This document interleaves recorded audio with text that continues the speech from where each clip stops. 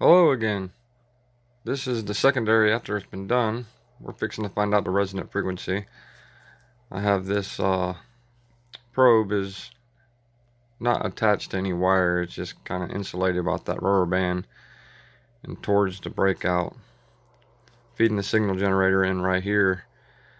Just the positive side of it. So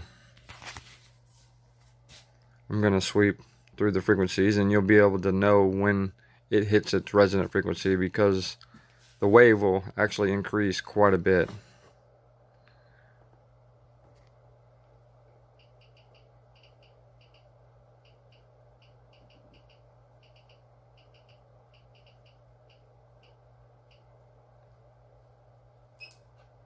And you can see how it's increasing.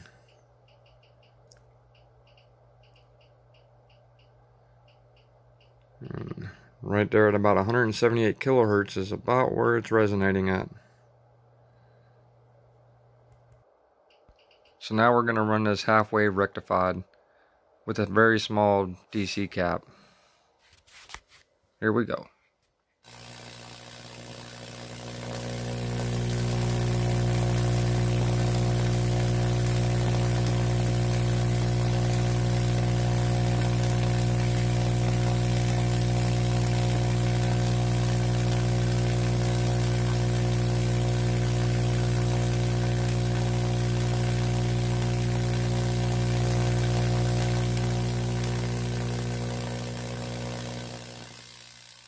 Now I put a bigger DC filter cap on.